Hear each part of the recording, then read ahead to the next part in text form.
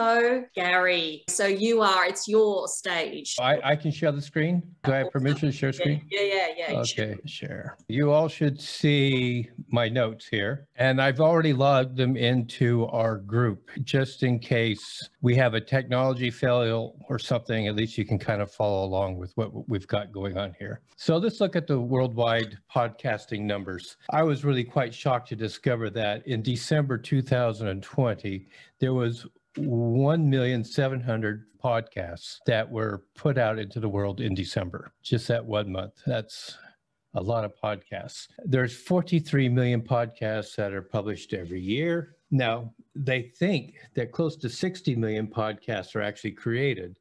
It's just a lot of people decide not to do it, or they crush a podcast that they put together. Every month, there's 100,000 podcasts that are started. Some podcasts are only designed to last 2 or 3 weeks. If you know anything about like rugby, they have the Six Nations rugby finals. Those really only last about 6 weeks long. And when you think about it, there's thousands of podcasts that start and follow a team or follow the whole thing or follow whatever it is, and they will die as soon as either the team is out or the Six Nations is over, and that podcast won't exist anymore. So you have these really situational short-term podcasts that are designed to get a lot of people's numbers very quickly. Really, after about 90 days of a podcast launch, only about 30,000 worldwide actually exist further. A lot of people think that there's a lot of money that's going to come in from sponsors, and nobody even knows that they're there, or they get their first report from their upload site. We'll talk about that later, but you have to upload through a podcast distributor, and they can tell you how many people have downloaded from them. My first week, my download was 3. And if you can imagine somebody who's expecting, millions of followers or listeners or downloads, and they got 3, they say, well, screw that. I'm not going to do this again. So that's where they kind of sit back. But of the 100,000 that begin any given month, at the end of the first year, only about 10,000 of them still exist. And you also have to look at that of that 1,750,000 that were in December. If you could follow them all, you'd find about 300,000 of them would rebrand themselves sometimes during the year.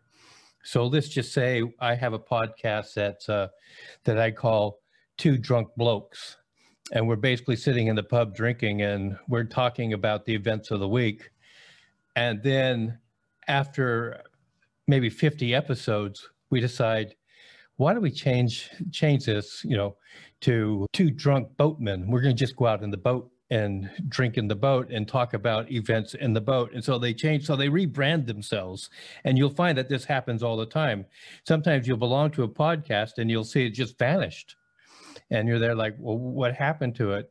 But then if you change the name a little bit, or you look for the person who did it, you'll find that it's the same podcast now under a new name. So you just have to keep that in mind, that rebranding literally means that you've created a new podcast. Most podcasts are less than once a week. 1 time a week, twice a month, once a month. I even was able to find that there was a podcast that came out quarterly. It comes out 4 times a year, and it has a lot to do with yachts. It's a yacht sales organization who has resale all across the planet in various marinas.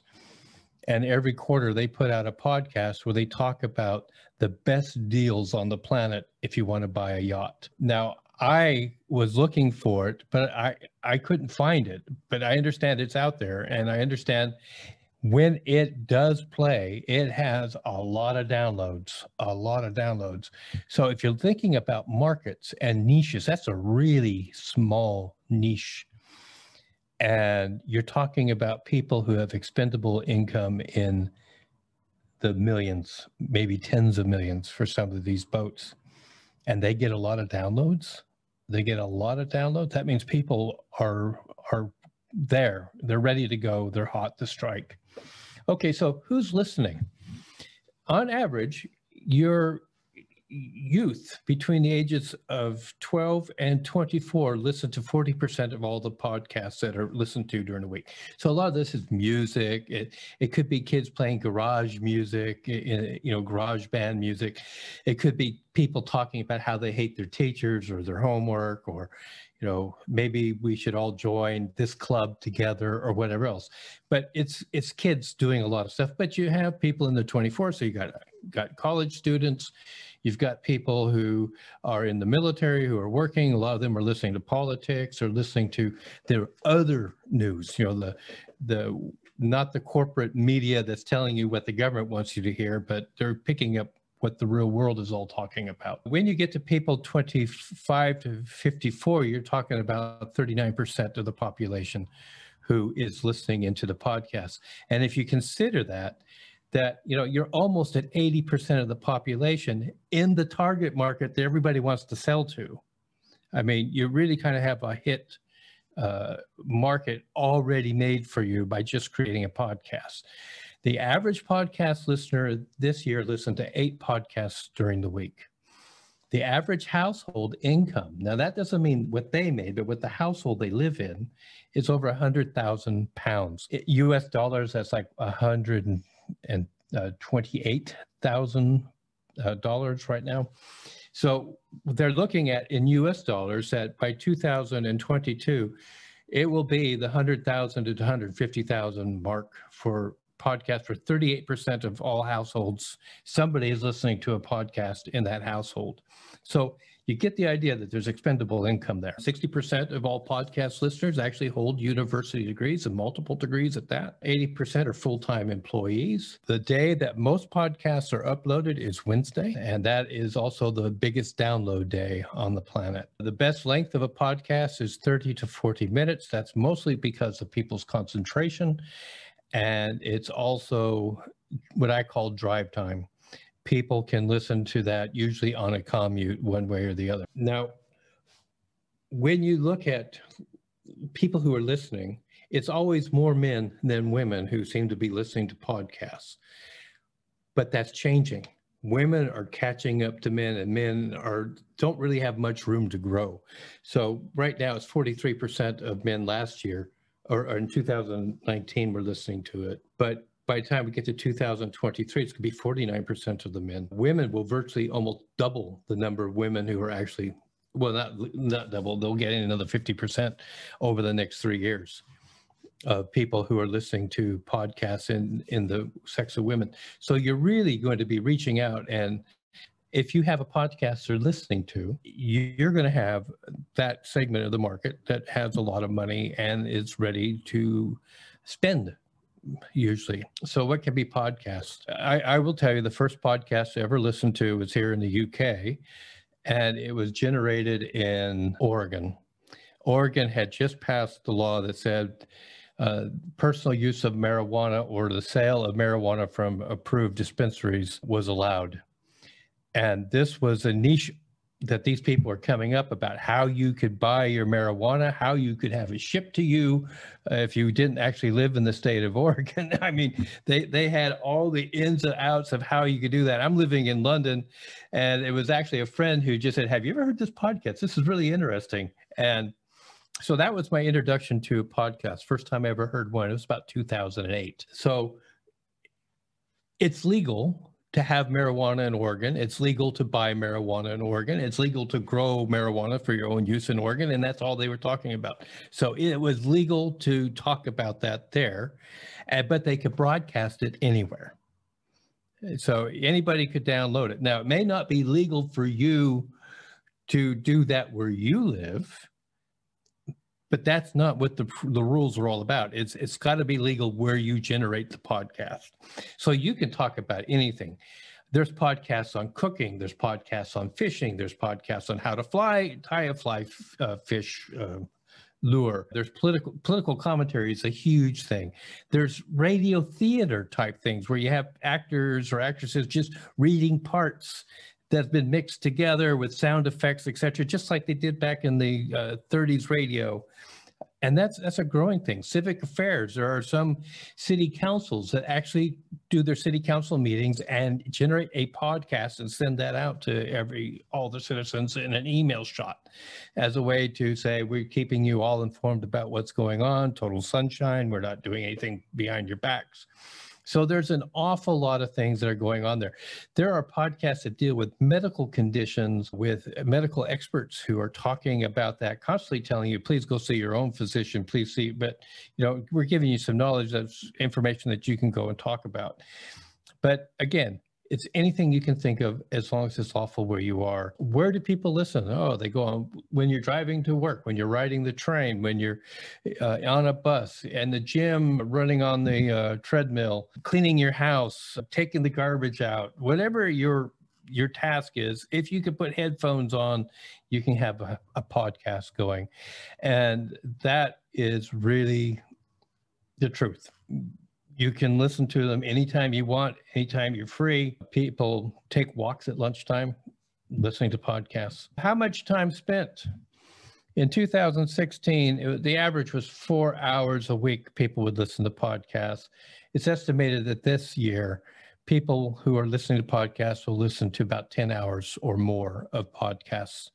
So again, if you're only having on average one or less per month of an episode being put out, you're ending up with a good chance that somebody's going to land upon your podcast and say, oh, I'll start listening to it, because they're going to expand their time that they're actually listening to podcasts. Best days to publish, again, is Wednesday. And we have something in podcasting called reach. Reach is not downloads itself. And the number of downloads you have, and then somebody who likes it and sends that out to somebody and says, you might want to hear this, or I really like this, what do you think? That's called reach, when they send your podcast out. So the best day to publish is on Wednesday, because you have 25% reach. So it's not really for example, I had 3,000 podcast downloads last month, but my reach was 2.5%. So I actually had close to 5,000, almost 6,000 downloads that came off of that. So that is the value of reach.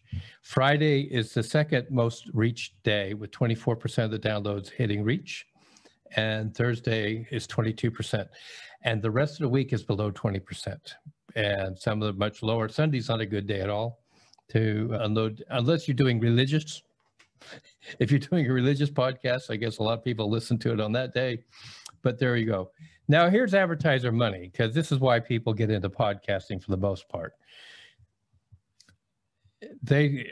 Everybody knows that you can get advertiser revenue, and it's not very much when you consider it, because basically the average right now is, if you have a podcast and you have 100,000 listeners, an advertiser will pay you $20 US to put an ad in your podcast.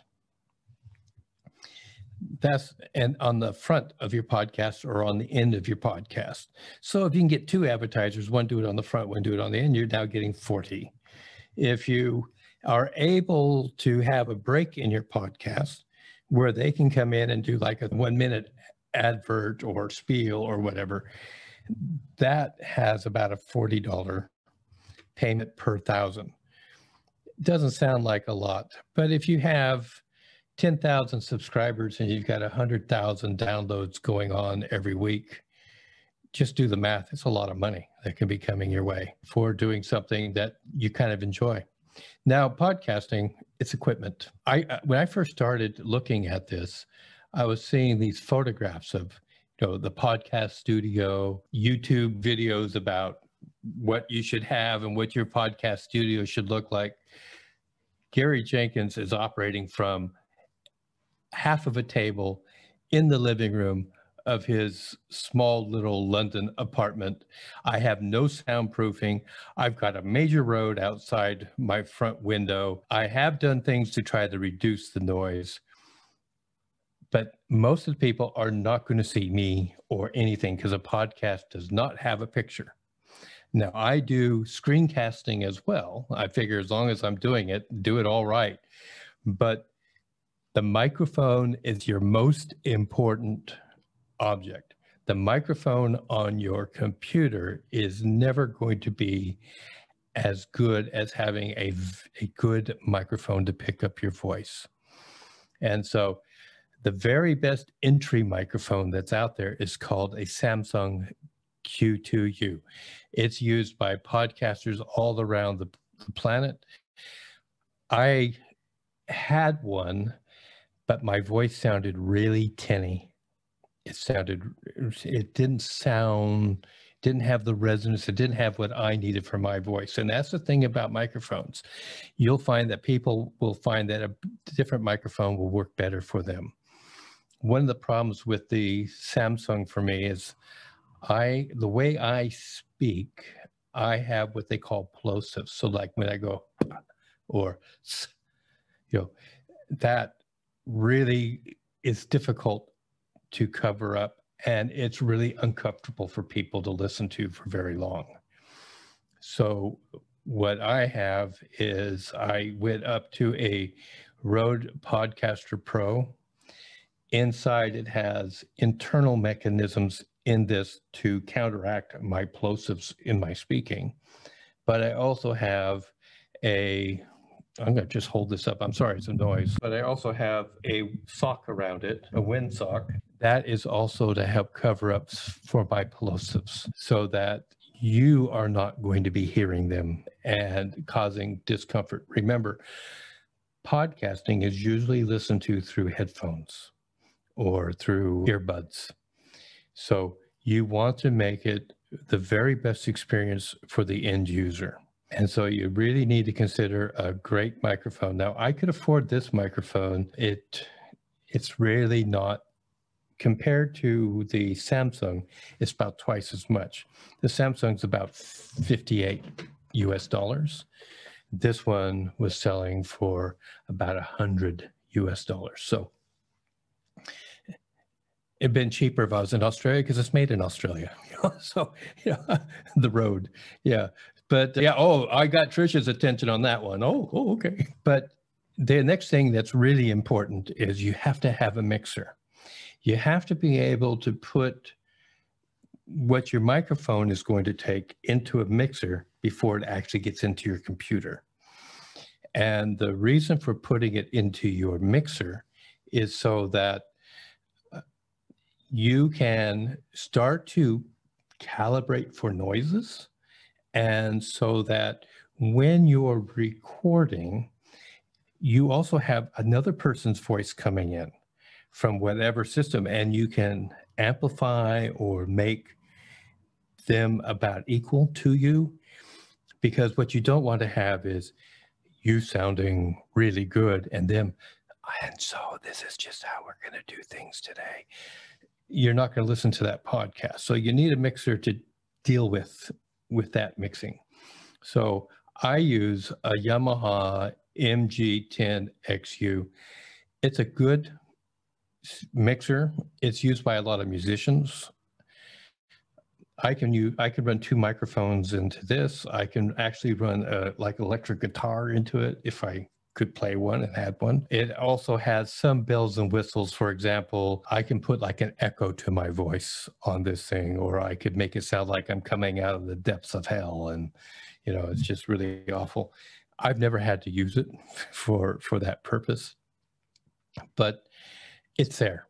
It's there. And when I'm doing like the relaxation videos that I'm hoping to develop, I'm thinking maybe if I can have a slight echo effect on my voice at some point in the journey that they're taking in their mind into the relaxation, it may help enhance that experience for them, let them get the effect that they're actually going deeper down, that kind of sensation, because that's really what we're just playing with is their mind there. So that's what I use, and I can recommend it. I would say it's a good mixer.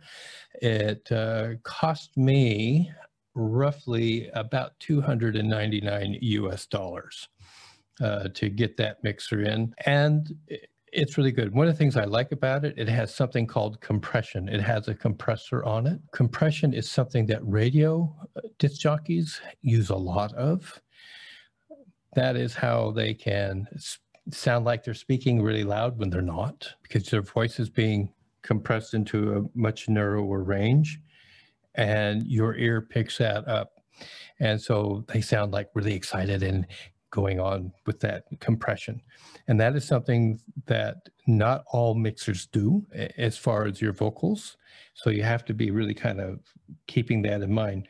Now there is a product that I wanted to buy, mainly because of the price. It was close to about $130 called the Zoom PodTrack 4. It's really been highly rated by people all around the world. It's a product that's made in Japan. It doesn't have all the bells and whistles of my Yamaha, but it's very portable. My Yamaha, I would have to kind of like pack in a suitcase and be kind of hard to take around. But this Zoom PodTrack is quite small, and it's also battery powered.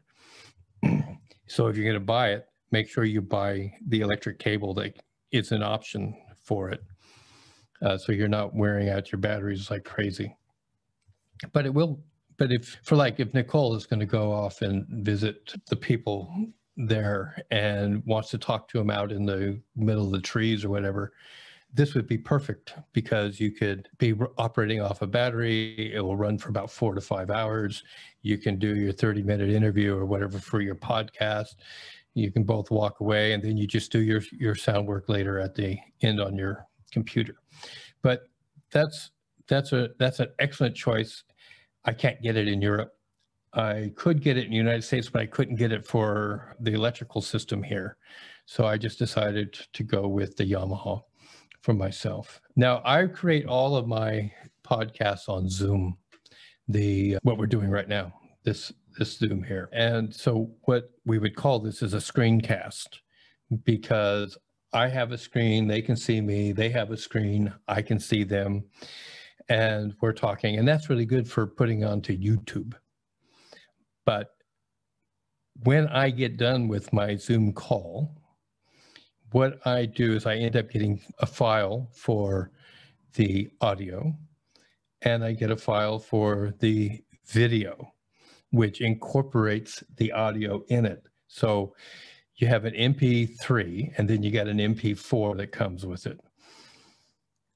When I have my MP4, what I do is I take it into my software package called Script.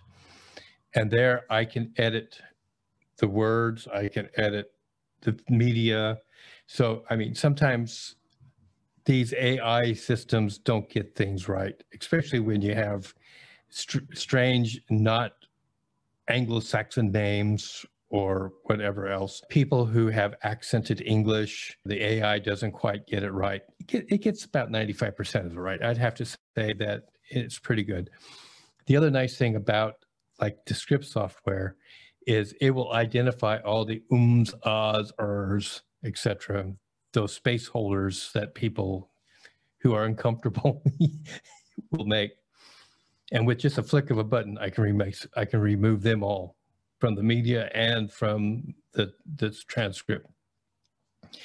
And I think the most I've had is 275 in a 30-minute video from somebody who just really had a hard time putting their thoughts together, even though I'd already given them the questions I was going to ask them. They just really had a difficult time. But it saves you a lot of time doing that, because you as a listener don't mind hearing, it's kind of like this.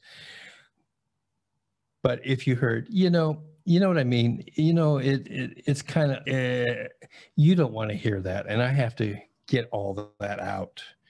But I also have to make it look so it's kind of natural, because you really don't like watching a video that's constantly going, jump, jump. You want it to look kind of like a smooth conversational, because what do you start doing in the back of your mind? You start wondering, well, what did they cut out? What don't they want you to know that they just talked about, that kind of a thing. So that's the purpose of it. Now, all podcasts, once you get all the work done, You know, you can load it up to, once you get all this work done, you can load it right up to YouTube if you want. But you're going to take it and say, okay, now give me a transcript, and that you can put onto your MP4. Give me a video portion, and now give me the audio portion. The audio portion you have to upload to a podcast platform. There are hundreds of upload platforms on the planet, and every one of them has their own rules. And some of them will say that they'll do like 2 podcasts a month for free. So you can get in and you can send off your podcast for free. Great. But because they're doing it for free, they own your podcast. Not only that, but many of them, after 30 to 90 days, they just eliminate them unless they think they have something that's really archival and something they can sell it, because they now own that podcast. So even though you did the work, and let's just say you are doing a podcast, and let's say that you somehow land parliamentary minister, or, you know, the vice president of some corporation or something. And in that podcast, the guy says something that is really newsworthy. It's your podcast. You should be able to profit from it. But if you're doing it for free through these upload sites, they own it. And you know damn well they're going to take it and exploit it for their own wealth and prominence. And you will get no credit because they own the podcast. So don't go for free. That's my big thing. Don't go for free. I go with a company called Buzzsprout, partially because I still hold ownership of my podcast. I think I pay them something like £24 a month. I'm not sure how to translate that for everybody. Maybe $30 a month in US currency. But I can upload 12 hours of podcasts each month through that cycle. What I go for is 30-minute podcast max. Has to be at least 20 minutes to count as a podcast, in my opinion. So I always fall somewhere between about 23 to 28 minutes, usually in that realm. So if you think about it, I can do 24 podcasts each month. I publish 3 times a week. So I'm really only talking somewhere around 12. So I actually have 12 more podcasts that I can do. And every once in a while, I get a chance to do like a bonus podcast for people. I've had the situation one time where one person contacted me and said, you know, I rethought about doing a podcast with you, because they've already turned me down. And then they come back and they say, I'm willing to do a podcast, but if we can do that like now or tomorrow morning or something. And so I will throw that in as a bonus. So when you upload a podcast, where does it go? It goes usually to 4 platforms. It will go to iTunes, which is also known as Apple Podcasts, Spotify, Google Podcasts, Amazon Music. Those are the big 4 where you will go. If you have an Apple product and you want to get a podcast, you just go to the Apple App Store and you can download from there. Once you've downloaded a podcast, all you're getting is that episode that you've downloaded. If you want more, you need to subscribe, and then they will automatically appear in your feed as they are received. So I release on Tuesday my first podcast, but it's not everywhere in the world until Friday, because it's going through a chain. These people get it. And then what I have done is I have gone to 14 other applications, and I have given them my feed criteria that I use with Buzzsprout. And I also have a tracker on it now, because I have a company called Chartable that will track my podcast worldwide. And while I'm talking about Chartable, I need to make this a little bit, I want to get there. If I can bring up, I've gotten some reviews that have come in. So Chartable tells me when I get reviews across the planet, which is really important. It'd be great. But let's just take a quick look on the overview. Okay. This is Chartable saying, for the last 7 days, what podcasts are and how many downloads they're getting. That's just information. And someday I kind of hope that it's up in the thousands, but right now it's less than 20.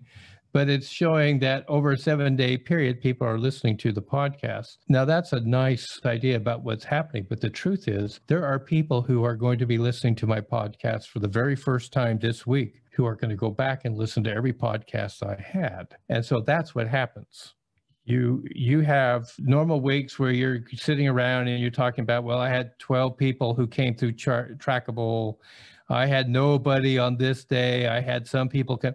But look what happened on March 5th. I had 74 people download my podcasts that day. I have no reason to understand why, and I don't know which ones they actually brought down. It's just that 74 were downloaded on that day, all around the world. I have no idea where it's at. And so I posted something about my audience. We'll go to world. Everything in green is where my podcast is being heard on the planet. So I'm down here in New Zealand, I'm in Korea, I'm in Russia, Ukraine, Hungary, Switzerland, France, Spain. I mean, I'm all over United States, Canada. Not bad. I just got to do something about these southern hemispheres. Podcasting is not very well known in Africa. They don't really do much of it. It's big in India, but podcasts in English aren't big in India. But that's just part of it. Mexico, podcasts are not big. South America, not big, but it's growing. And to be honest, what turns a country green? It's just one person in that country downloaded it on their phone. So I never really know what I really have or what's going on. Now, there's something that they call charts. When I first went to these people, I only had one chart that popped up. It was Japan. I was the 103rd most downloaded podcast that week, and why, I have no idea. But if you can look at it, it's like I've been in Germany, and that's due to Claudia. People listen to Claudia in Germany. So last week I went on the chart. This week out. I didn't get enough downloads in the country. But Russia, I'm out. But Japan, I'm back in the charts again at 162. So people in Japan have started listening to stuff. And just so that you get an idea, this is Canada. I'm 6,081 in Canada for downloads in the country. Global reach, I'm 8,291. That means of people who downloaded, people shared it. And so that's my ranking in the entire globe as far as podcast goes last week. Not bad for something that started 6 weeks ago. So what I want to say is you all have a voice. You all have something of value to share. We all talk about how everybody has a book in them, but I think you all have a story, and I think you all have the ability, if you want to do this, to have a global reach that people who will never meet you will benefit from your experience, from your strength, from your hope, from your insight, and in many ways, you become a savior, because there are people who are failing today who will find that nugget of gold that we're always talking about. And that is the one thing that changes the whole game for them. And so if you ask me, should I podcast? I would say yes. Everybody should podcast.